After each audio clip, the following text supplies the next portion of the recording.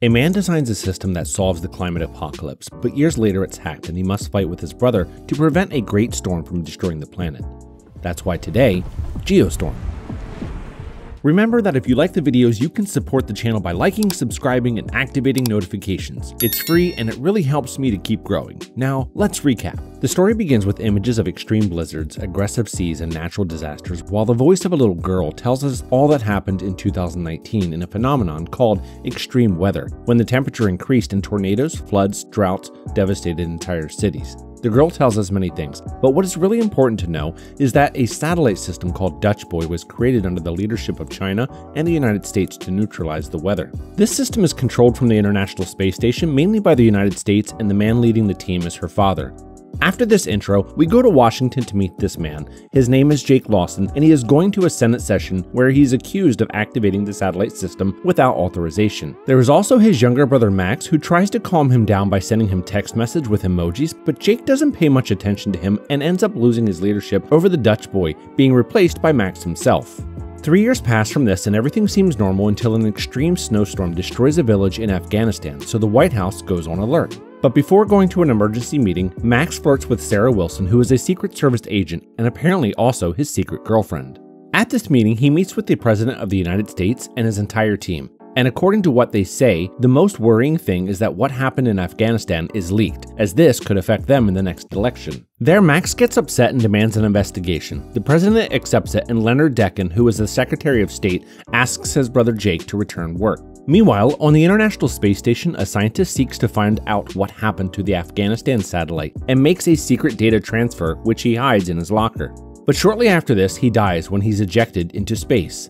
We then travel with Max to Florida in search of his older brother, where he's reunited with his niece Hannah, who is the same girl who spoke to us in the beginning of the film. And even though the brothers have a little argument, Jake agrees to go back to work with him. But now the problems begin in Hong Kong, where the temperature rises and the ground begins to burn to such a point they can cook fried eggs on the asphalt. And after causing a disaster by gas explosions, the temperature drops out of nowhere back to normal. Later, Jake promises his daughter that he'll return safely and leaves to space, where he's received by Ute, a German scientist who is now in charge. She introduces him to the whole team, and there we meet Duncan, the programmer, and Hernandez. And even though they don't welcome him very kindly at first, everything changes when they find out that Jake is the creator of the Dutch Boy himself. Back on Earth, as Max and his girlfriend Sarah discuss breaking the work rules by going public with their relationship, they are interrupted by a call from Hong Kong. And here we meet Cheng, who is also part of the Dutch Boy's team. By this point, Cheng discovered that what happened in Hong Kong wasn't reported by the satellite and his access to the system was blocked, so they both begin to suspect a cover-up from the White House and the possibility of a global storm occurring. And it's not long after that call when undercover men arrive at the office where Cheng is, and even though he quickly hides, he manages to see how they search the whole place. Max is alarmed about all of this and goes to see Dana, a Secret Service hacker who helps him discover that he doesn't have access to the system either, thanks to an international block by the White House itself. Soon after, the brothers make a video call to talk about the blockages to the system, and this leads Jake to examine the satellite that caused the damage, but when he tries to do so, the station's robotic arm goes out of control and destroys it completely. The only thing they manage to rescue from there is a video where they discover that there is a panel stuck in the communication tower and they must go after it. So together with Ute, they leave for the space mission. Out of nowhere, Jake starts having problems in his suit and flies off. But when he's almost getting lost in space, he manages to return to the station. Then, being safe, he confesses to Ute that he was able to recover the hard drive and that he prefers not to tell the others because he distrusts everyone. He then examines it and discovers that the death of the first scientist was intentional and that there's an infiltrator on the station. With this suspense, we go to Washington where Max and Sarah are waiting for Cheng, but when they go to him, they see how a man pushes him and a car runs over him, killing Cheng almost instantly. But before he dies, Cheng manages to say a word to Max. After this, the brothers make another video call, and this time Jake apologizes to his younger brother and reminds him of a fishing anecdote with his father in a pep talk that seems to be of not much importance for now. So as certain as we are, Max takes the video of the conversation to Dana and tells her that their father never took them fishing. Oh. That's sad. They then discover that Jake was speaking in code and managed to decipher the real message, which says that he has evidence of sabotage in high places in the government and that they shouldn't trust anyone.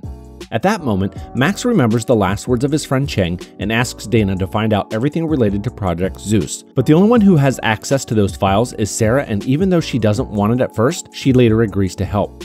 Meanwhile, Jake and Oot get help from a French agent and find the information that the murdered scientist had saved. And this is how they discover that the Dutch boy has a virus and that it was intentionally implanted.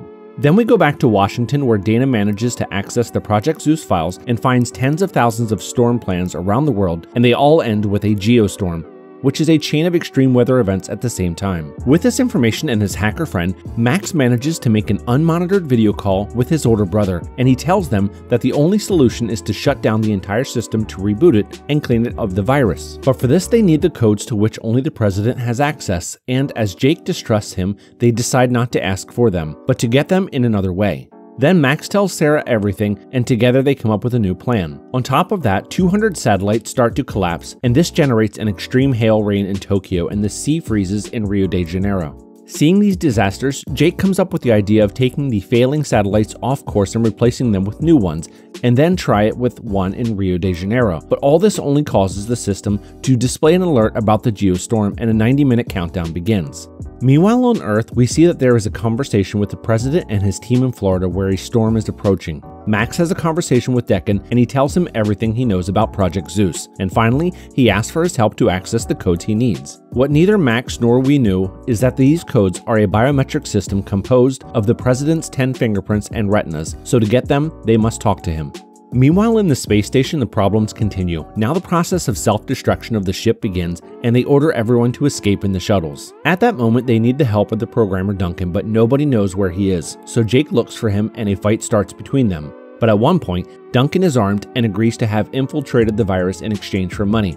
So Jake continues to fight, and by mistake, some bullets are fired that break the glass of a door. But Jake runs out of the room, and seconds later the glass shatters completely, and that's when the force of space drags everything, including Duncan, who dies immediately.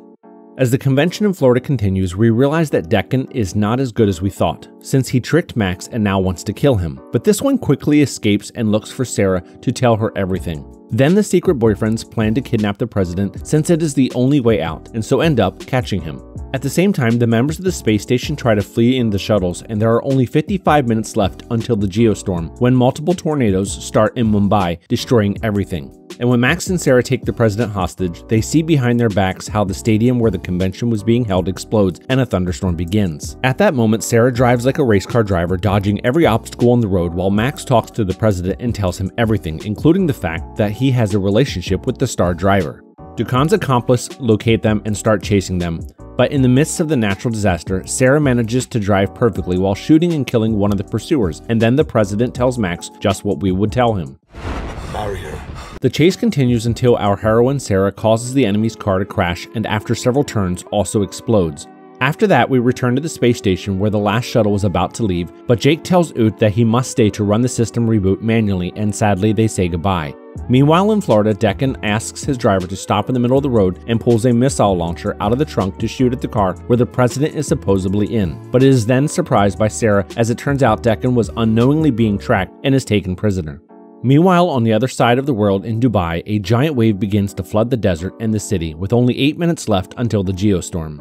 But when they finally go to give Jake the codes, the president greets him, thanking him for his sacrifice, and just like us, Max doesn't understand what they are talking about. It turns out that the codes reset the system but don't stop the self-destruct of the station where Jake is alone. So after a sad goodbye with his younger brother and with less than 5 minutes to the climactic disaster, Jake runs all over the station and starts to lose gravity. So now he's wearing a spacesuit to survive. Nerves get the better of Jake and he becomes desperate as he opens one of the doors to move forward. But that's when he hears Oot's voice offering to help him, who without him knowing had stayed on the station. And it was a very nice gesture, but the global disaster doesn't stop. There's only 1.5 minutes to the end and they must continue, so they quickly enter the system and begin to shut down the satellites. Only 10 seconds before the geostorm, they execute the manual reset of the Dutch boy, making the climatic events fade away. Then the sea in Dubai recedes and the tornadoes in India and the storm in Florida disappear. At NASA, everyone celebrates that they have stopped the catastrophe, but Jake and Oot are still trapped in the space station that is being destroyed. Suddenly, Jake sees a satellite and together with Oot, they enter it. Luckily, NASA realizes this and calls for a shuttle to rescue them, and now they are finally reunited with Hernandez. In the end, everyone celebrates, and then they are welcomed back to Earth safe and sound. Quickly 6 months go by and we see our favorite brothers and Hannah fishing, and apparently Jake is sharing a day with his family before returning to space to work on rebuilding the project, because now they will be making a new international space station that will be just like the future of the planet. It will belong to everyone. That was Geostorm. Don't forget to comment what movie you would like me to recap. Like, subscribe, and turn on notifications so you don't miss the next video.